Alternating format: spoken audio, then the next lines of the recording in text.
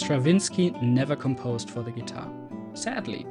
At least he supposedly once acknowledged our beloved instrument by saying, "The guitar doesn't sound small, but as if from far away."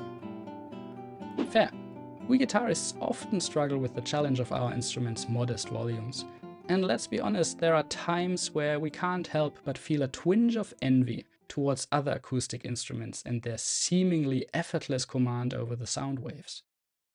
Not small, but far away. Still hurts a little bit, but the description is actually pretty apt. Imagine an instrument in a space, be it a tiny bedroom or a grand concert hall. The sound we hear has two main elements, the direct sound and the reverb. An instrument is said to fill the room when its direct sound will make up the bulk of what we hear.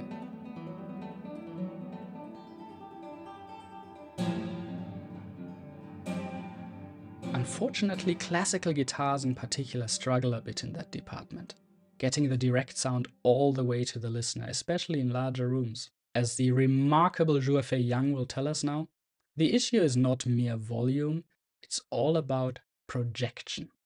Be sure to subscribe to Tonebase for the full lesson and more, all within a rapidly growing community of passionate guitarists.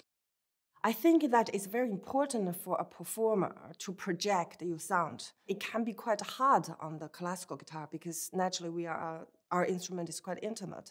You need to have that desire, wanting to make the last row in the venue to hear you, and wanting everybody to hear what you do, the details you do.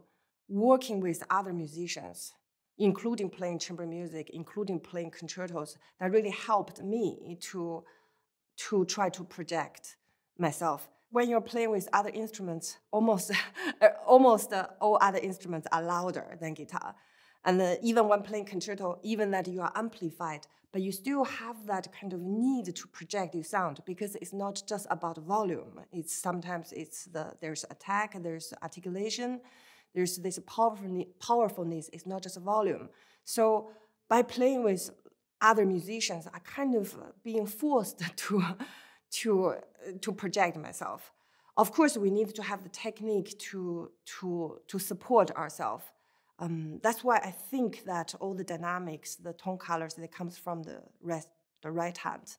And I like using rest stroke for that reason, because that really help projecting the sound, even when we cannot use rest stroke, but that helps.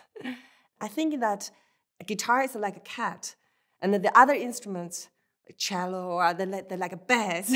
I always use that analogy. So even that with a louder guitar, for me that is like a fatter cat, but it's still cat, it's not bass. So anyway, so what I mean is when people say that volume is not important, I think it's not true when you are playing a live concert, but not just the pure volume, the dynamic, and that how you project.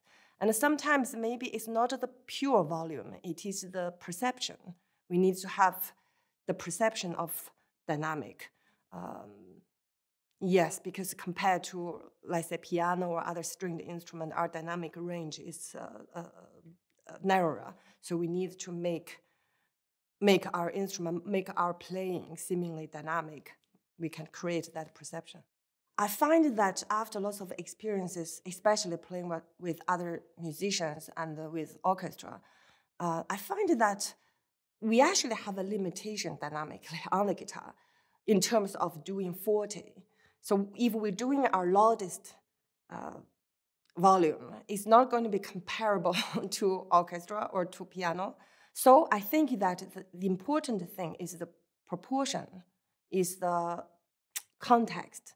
So we can make it seemingly forte and loud, but without actually doing it as loud as piano. Saying so that I think it's importantly that we can go down, because compared to the other instruments, we can actually go very quiet. So we could use that to make a contrast when we wanted to do forte. So that's what I say, that we could create a seemingly dynamic result. I actually learned it from the experiences with playing other instruments. I find that at the beginning, I remembered I tried to fight with other instruments by playing really loud. And then when I had the chance to listen back to our live recordings, I find that I couldn't compare the loudest volume with other instruments. But while I'm trying so hard, I actually lost the beautiful tone of guitar, which is a attraction, and it's a pity.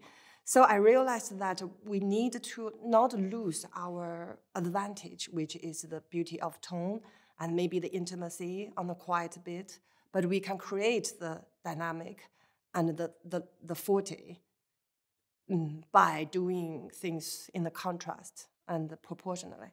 If you wanted to create a crescendo feeling, well, you cannot go very loud, so you need to start very quietly, and then that you have the space to go up and you create the crescendo. But if you don't start quiet enough, you don't have enough space to create the crescendo. So that's what I mean, context and the proportion you can create. By using those two things, you can create the illusion.